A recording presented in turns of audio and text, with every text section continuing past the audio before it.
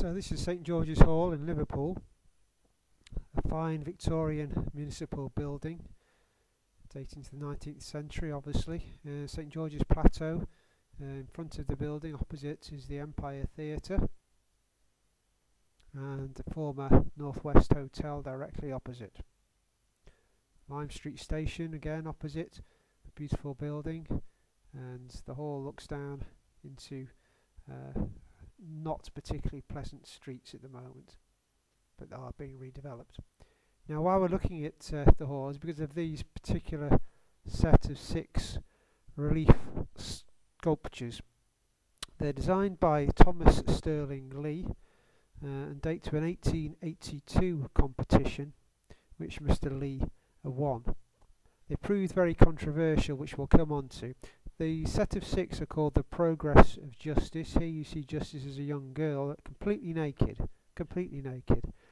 The second panel, again Justice as a young woman, again naked, nude. And remember, this is Victorian times. Well, it caused quite a stir, as we'll come on to.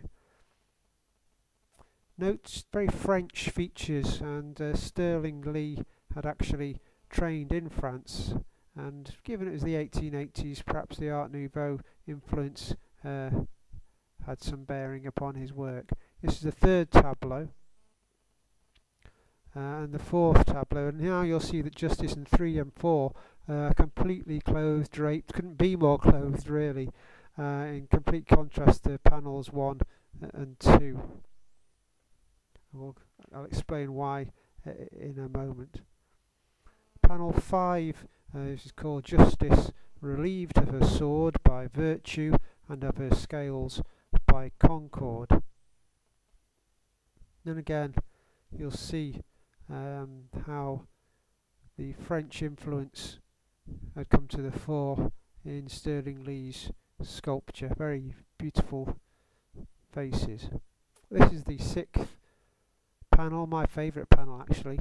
Very tender, sensitive. It's called Justice receives the kiss of righteousness and the crown of immortality. And again you'll note, of course, that she is clothed.